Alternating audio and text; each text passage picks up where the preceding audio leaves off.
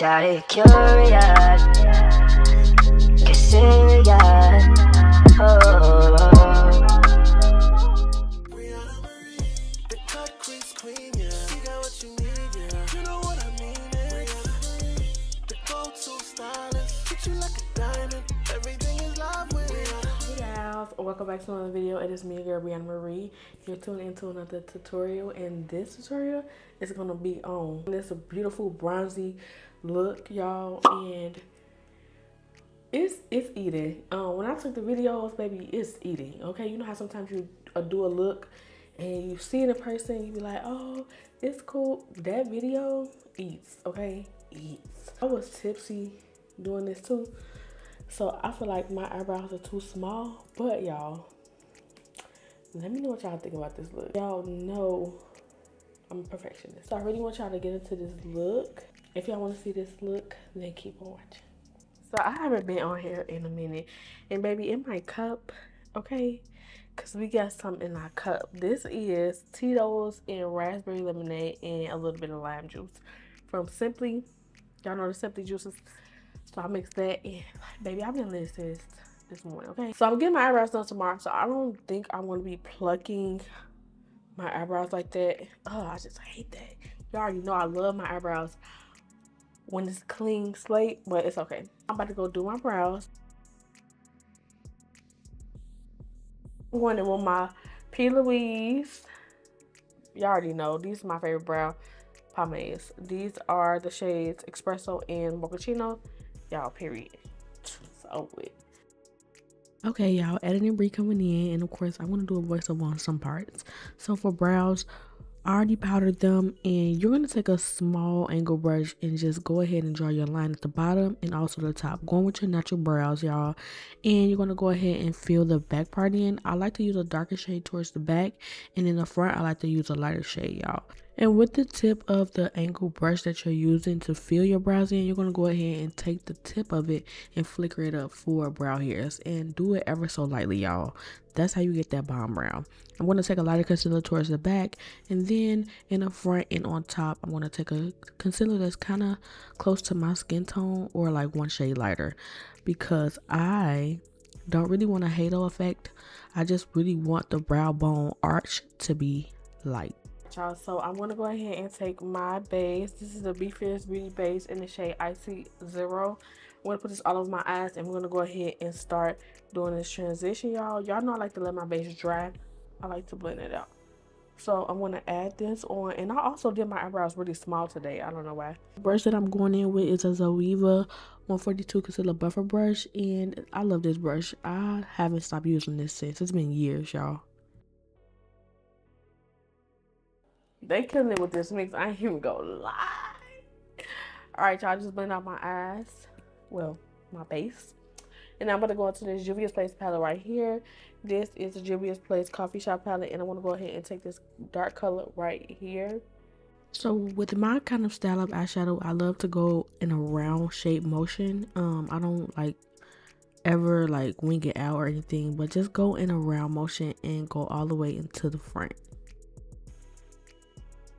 I'm going to go ahead and take my Zulu palette. Y'all know I'm taking my brown shade right here. Like, this is my favorite color. Morphe 453 brush.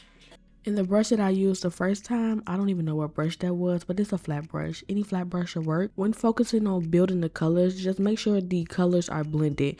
And then you're going to go back in and blend everything to make it opaque in the way that you want.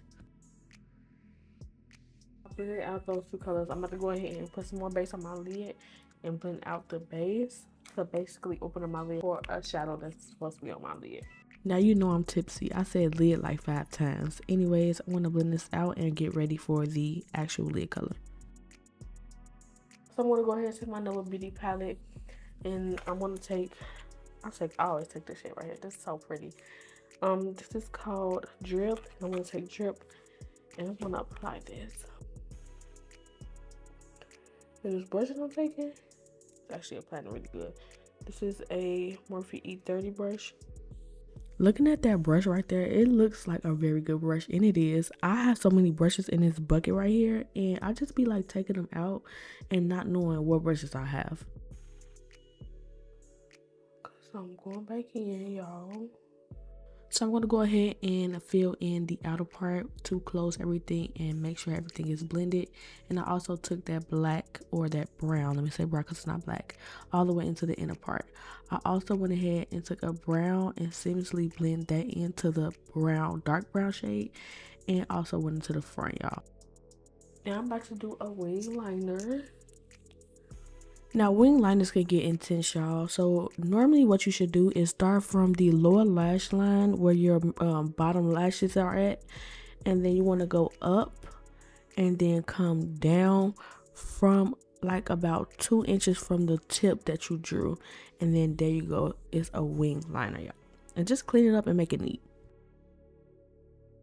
Now, I honestly think my lashes were 2 different lashes, but don't quote me. I don't really know. Anyways, onto the face. I went ahead and I took my ColourPop Faux Filter foundation stick in the shade 210 C Deep, I think. And I'm going to leave everything in the description bar below. But I did go ahead and do the reverse method. I've been doing this for a very long time. I really like it this way because you don't have to apply so much foundation.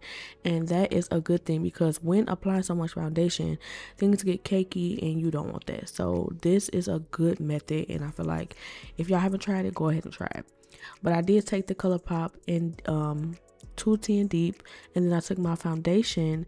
I don't even know what foundation I use. It's probably Spice Rum because I've been using Spice Rum lately in the matte foundation from Too Faced. And I went ahead and added my concealers, y'all. Now, I know that my concealer is really bright. I love a bright under eye. I want to do a tutorial where I'm going to show you the correct tones for me to use. And I want brighten under the eye. So it could just be like, okay, what tones are actually for me? But that's just me. It's editorial. I like a bright under eye, y'all. That's just what I like. You don't have to do it, but I will show you the correct tones and what I should use when it comes to actually concealing. But I went ahead and blended out all the concealer and I added my powder. This powder is from Maybelline. I think it's from Maybelline. It's a Fit Me one.